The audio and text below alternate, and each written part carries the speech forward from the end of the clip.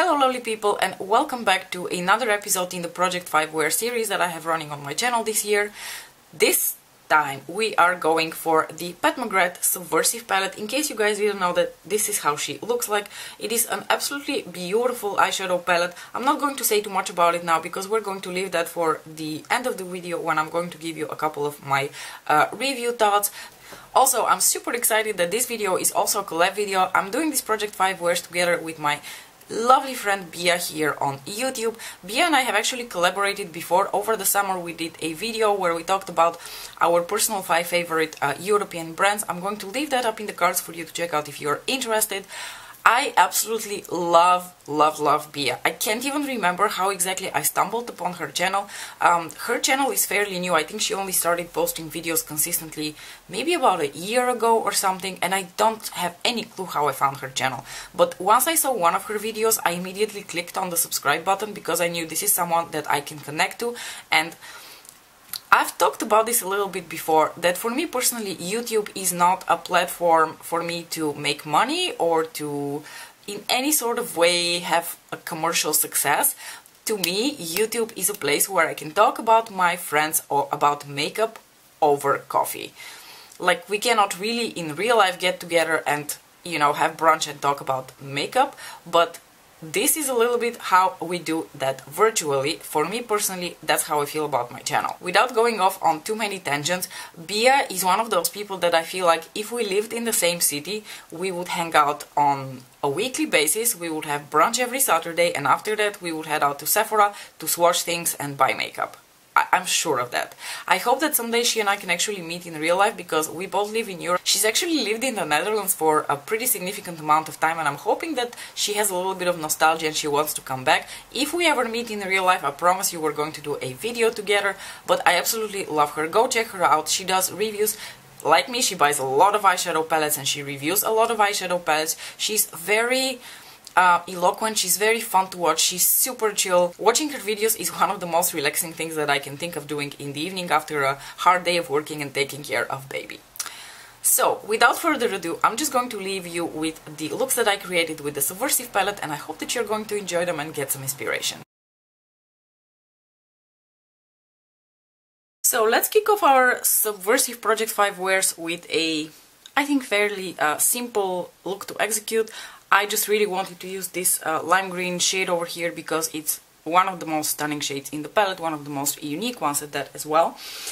Again, as usual, Pat doesn't really give you much of variety when it comes to the matte sort of like transition-y colors, so unfortunately, once again, I have a brown through my crease, even though I would have loved to have like a sort of like deeper matte olive green shade that would pair so beautifully with this guy over here. I understand that it might not look so great with the rest of the shades, but honestly I could have like substituted this brown here, the metallic brown shade, for a deep dark olive green. It would have been just, it would have made so much more sense with the palette. If that were my palette, though, it's not. So, due to the lack of other sort of matte shades that I can start my crease with, I did go in with the browns. I kind of mixed the matte brown over here together with this satiny metallic sort of brown. I don't really know why, I don't feel like there is so much of a difference in their tones, but I just think that the metallic sort of shade just makes it a little bit easier to blend, and it's just, it's so buttery, it glides so easily on the skin that kind of mixing the two makes it like even more easy and quicker to blend your crease, if that makes any sense to you.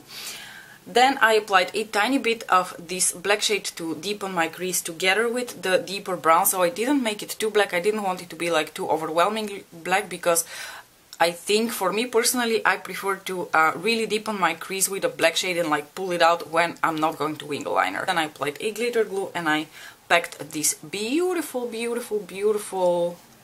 topper shade over here, which is like a antique green gold situation, super beautiful.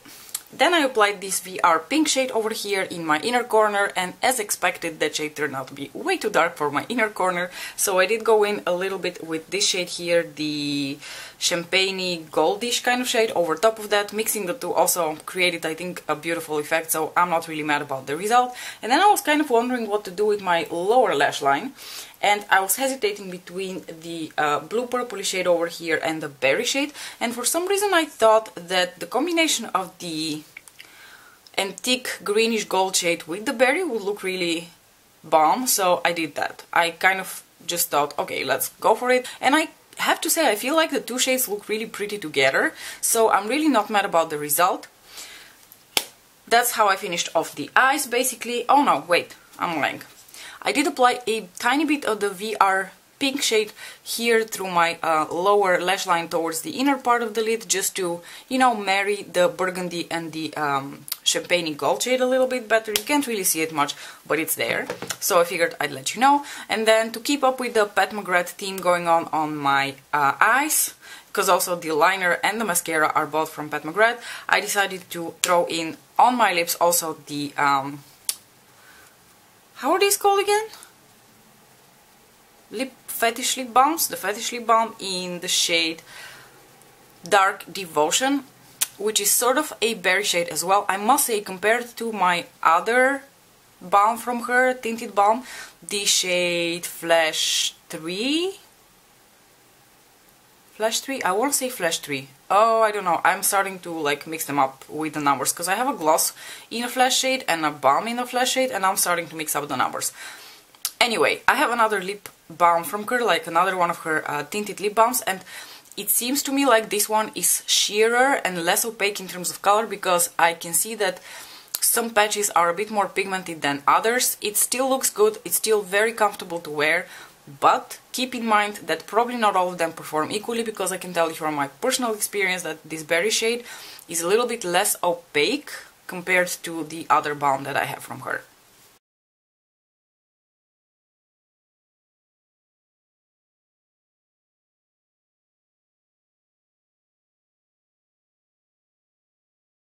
I'm really hoping that this look turned out different enough from my previous look using this green eyeshadow, so that you forgive me that for the second time I'm using this eyeshadow as the like center spotlight of the eye look, because okay, here's the thing. Last time I wore this eyeshadow was about a week ago, and I ended up having a really bad day. They called from daycare because my son was really sick and he was crying inconsolably, and we had to go pick him up from daycare.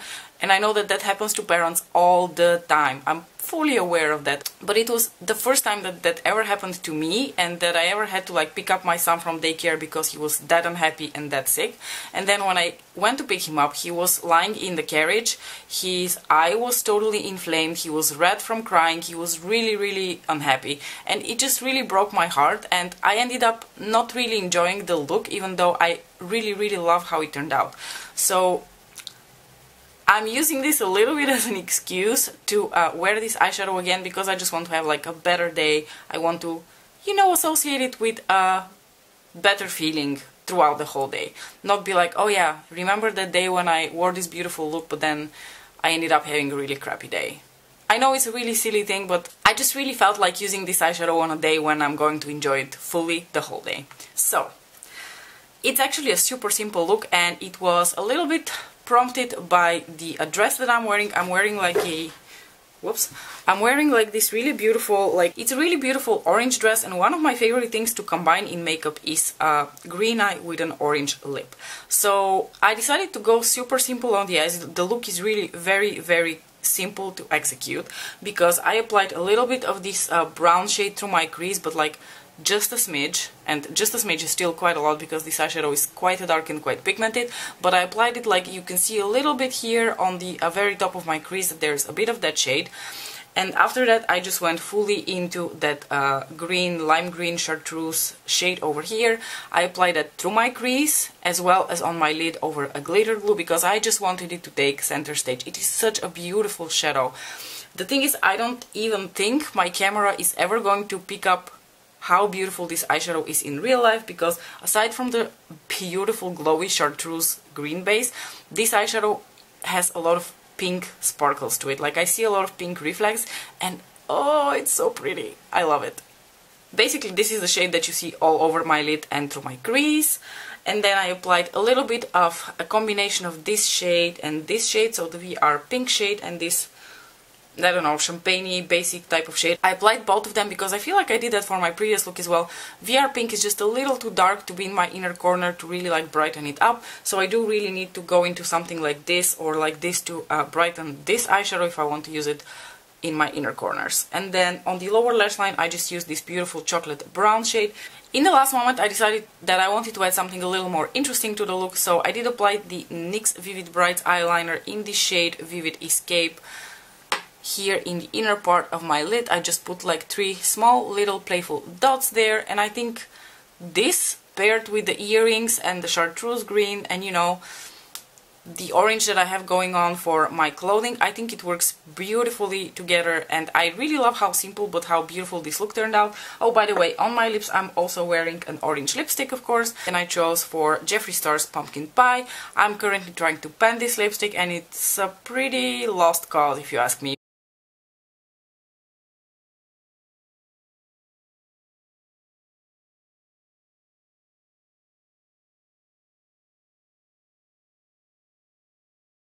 So I finally put the chartreuse green to rest. We're going to, you know, leave it aside for a while and we're going to focus on the rest of the shades in this beautiful palette. So today's look is a smoky look that's basically centered around this shade here, which is the VR Pink shade. If you guys have these palettes, then you know that the Sublime palette has a similar shade called VR Nectar, which is absolutely gorgeous. It's probably... oh, do I dare say it's my favorite shade in the palette? Do I say it's better than the green? No, it's a tie. I love both of them. Anyway, the only difference is that VR Nectar has a little bit more of like peachy pink reflex, and this one has a bit more of like pink violet reflex to it. So the shades are very, very similar. This one just looks a little bit more pink. So to start off the look, I used the brown matte shade over here just because you gotta blend the black shade with something, and this is really your only option kind of in this palette. So I did go for this shade. I put it very lightly through my crease and like above my crease. Then I went in with the black shade and I used a pencil brush and I basically applied it like halfway through my lid and then dragged it along the lashes, more like towards the actual lash and then a bit more towards the inner corner, but not all the way in. And I try to like pull the dark shade a bit like a cat eye, a bit like a liner. I don't always succeed. I think today is definitely not one of my best attempts. That being said, it doesn't really matter because after that I applied my glitter glue and I did go into the VR Pink shade and I applied it all over my lid and a bit over the black shade. So basically towards the outer part of the eye the VR Pink shade is over the black shade, and towards the inner corner it's just over the glitter glue over bare skin. There is no other shade underneath it as a base. I think that's one of the really cool things about these shades. You can play so much with them depending on how you use them and over what kind of shade you use them. You can like pretty much apply them over any other shade. Of course it needs to make some sort of sense, but you can pretty much throw them over any of the other shades to give them a little bit of a different base and to, you know, play and change the reflex of the other shades. On my lower lash line I applied a blue Kiko eyeshadow stick. This one is in the number 17. It's a beautiful dark blue shade. And over top of that I applied another one of the topper shades, namely this violet pink shifting blue over here, which is absolutely beautiful. I'm hoping that my camera is somewhat picking up the duochrome on it, probably not. But I did apply that over top of the blue pencil, and just towards the edge, towards the corner here, I did apply a bit of that gray shade in combination with the black shade, just so it connects a little bit better to the outer V on my upper lash. I think the eye look is pretty simple. I did pair it with a pretty bright... oh my god, my inner corners are watering like a motherfucker. What is up with that? On my lips I have an Urban Decay lipstick. This is the shade Alpha. It's one of their mega mattes. It's like this rosy red kind of shade. I did use it a couple of days ago and I kind of rediscovered it because I hadn't used it in a while. So I'm wearing it today because I feel like it pinks quite nicely. I feel like it pairs quite nicely with like the pinkish tones going on my eyelids.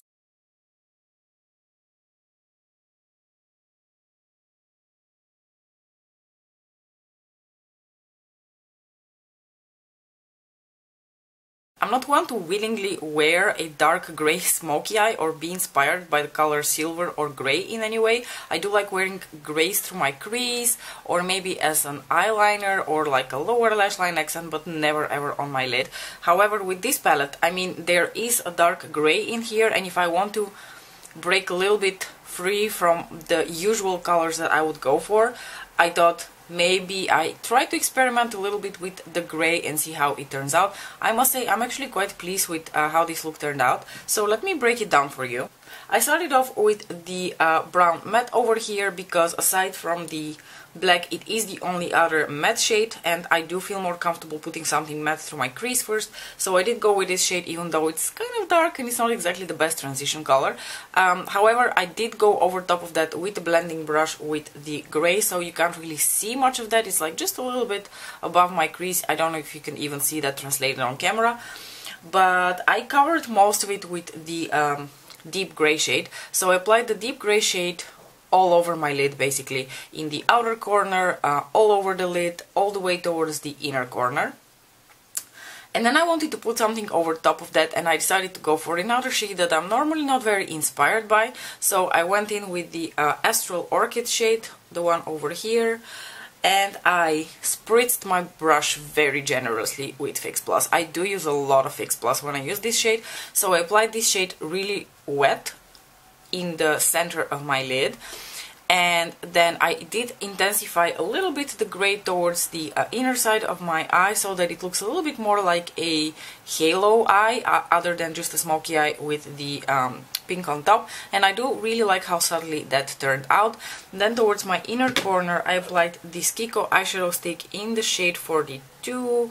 It is a light, like lilac purpley sort of shade. The only reason I applied it is because I wanted to have a base for this shade again, because I wanted to apply that towards my inner corner, again generously spritzed with Fix Plus. Then for my lower lash line I applied another one of my Kiko eyeshadow sticks. This one is in the number 17. It is a gorgeous dark blue, and over top of that I applied one of the topper shades, the beautiful like purplish bluish duochrome over here. It is one of my favorite shades in this palette, and it I think it applied really beautifully. My brush was still a little bit wet from foiling this shade, so it applied a little bit more foiled and metallic, and I really like how that turned out.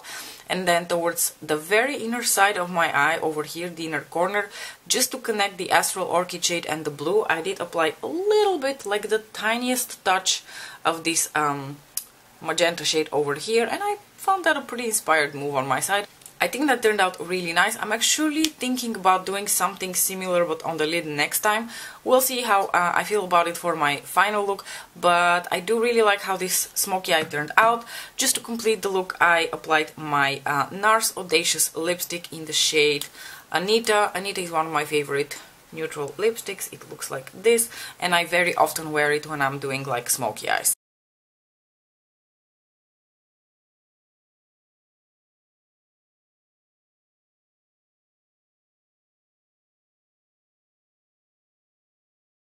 Alright you guys, so here we are, final look with the Subversive palette. Again, something very smoky.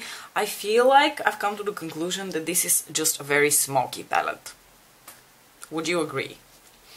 So for today's look I really wanted to focus on these two shades because I feel like they're some of the most stunning shades in the palette, and I don't think I ever really put the spotlight on them in any of my other looks because I was so focused on that freaking green here. So for today I really wanted to focus on these two shades, and I thought they would pair together because I don't know whether you can tell, this bluish shade here is a duochrome and its base color is a very similar purple to this one.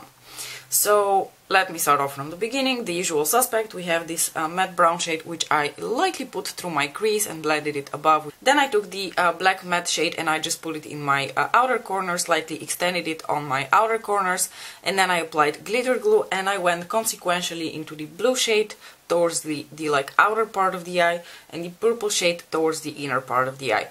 Then I kind of flipped my brush back and forth between the two colors and also used my finger a little bit just in between the two shades so that they mix a little bit better, and I think they merge into each other really beautifully. And especially I can see if I shift my eyes a little bit that this blue shade starts to become completely purple in a certain light, so it looks like you have just one shade on your lid, but then when I turn into another light you can totally see the blue. It's absolutely gorgeous.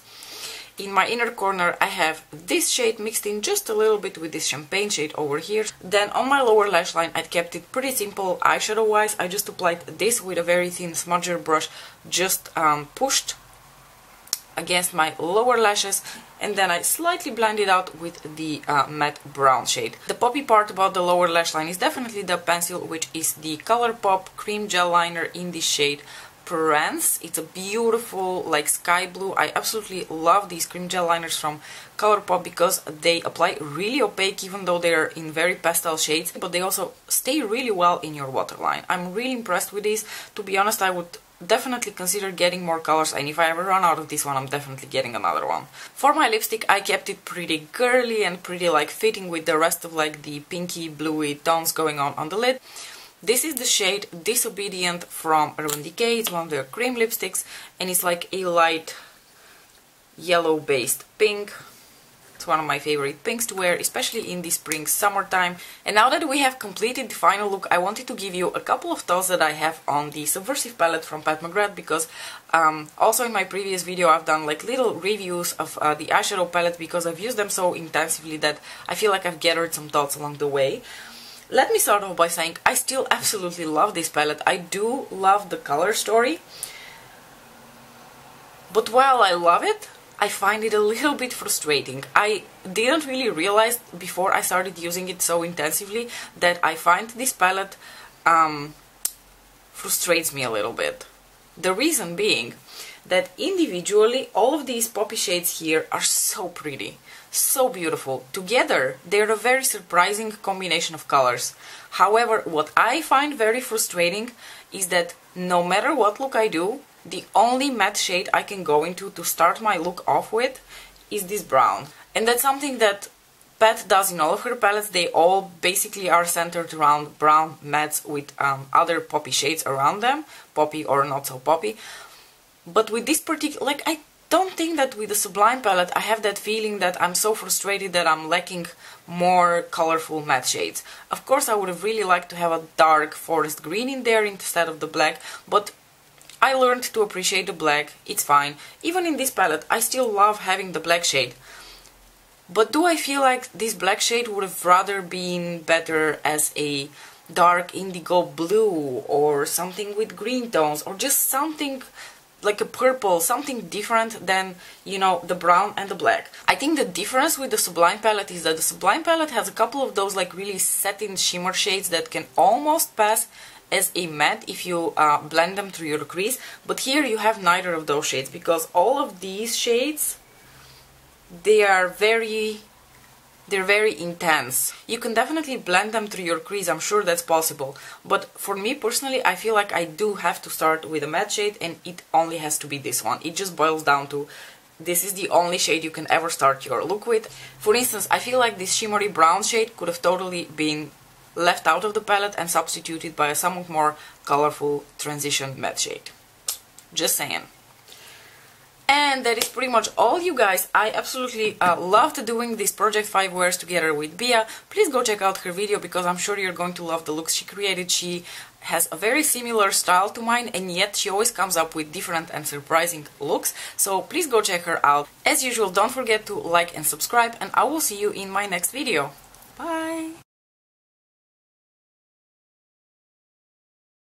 We're doing a bonus look, you guys, because I have zero self-control. I promised you I'm not going to use that green shade again, and here we are. So I figured if I do a bonus look, you might not be too mad at me, because my 5 looks will be as diverse as possible. But I just wanted to show you a little something that I'm doing with the special shades from Pat McGrath, just in case you want to switch it up a bit. Partially this look is something you have already seen before, because what I did on my upper lid is I started off with this transition shade, and then I went in with the green shade on a fluffy brush and I basically blended it to my crease. So I don't know whether you can see, but I am sparkling all the way up till my brow bone almost, because I don't really mind the special shades from Pat McGrath or just the metallic formula of Pat McGrath going up through my crease, because I feel like it doesn't look unflattering. What I did next though is what's the interesting part about this look, and something that I feel like I just wanted to share with you, that I do on occasion. I went in with a combination of these two shades on my lid. So I did put a glitter glue down, and then basically I started layering things. I put a layer of this one, but like a thin layer. Then I went in with a layer of this beautiful topper shade, which has a bit of like a goldish pinkish duochrome to it. Then I went in again with a layer of the green shade, and I just like sort of layer the two shades. What you see right now is not one shade or the other, it's really a combination of the two. Like if you compare this to the two green looks that I did, you will see that the green here is much less vibrant, and the reason for that is I kind of negated it with this pinky shade over here. But again, because you see the pink sparkles and the green sparkles over that dark base, I feel like it just makes it slightly different than those other two looks that I did. Then on my lower lash line, I went in first with this Kiko eyeshadow stick in the shade 36. It's like a light lavender purple shade with a bit of gold sparkles to it. And I went in with the purple magenta shade and I applied that all over my lower lash line. And then, to make the lower lash line a little bit more interesting, I did paint my lashes with this Hema liquid eyeliner, which is this gorgeous warm purple shade. Unfortunately, even for those of you who do have access to Hema, Hema long ago discontinued this line of liners, which is really sad because they came in beautiful colors. Then over top of that, I did go with one of my heavy metal glitter liners from Urban Decay. This one is in the shade Sticks and Bones. So then I painted my lashes and I thought, I'm missing a little bit more glitter. And then, I don't know whether you will be able to see, but, oh, wait for my camera to focus. I drew like a little triangle here towards the center of my lower lid space. So from afar, it looks a little bit like I have glitter tears. It's just a little touch, something subtle to make your look just a bit more interesting. And then on my lips I went for a super bright magenta lipstick because I was just feeling something super bright and colorful. And this is the shade Anarchy from Urban Decay. It looks like this. It's one of my favorite like bright statement lipsticks to wear. If you prefer the cream formula, then definitely take Anarchy. If you prefer this color but in a matte formula, you can go for Menace because they're essentially the same color in different formulas.